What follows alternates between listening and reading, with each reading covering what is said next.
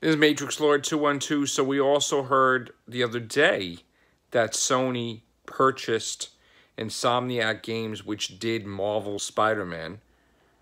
And at the time, it sounded like a great idea and great deal. Now that they just dissolved partnership with Marvel and Disney and the MCU, now could you even do a sequel to Marvel Spider-Man?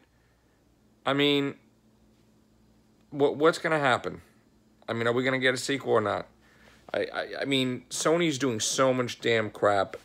I don't even know what the hell. I mean, hopefully we can still get the video games going on with sequels, but this is bad news for them. Like totally pulling the rug out from Disney and Marvel and just doing their own Spider-Man movies, and now, you know, no longer part of the MCU. Probably can't mention anything in the movies.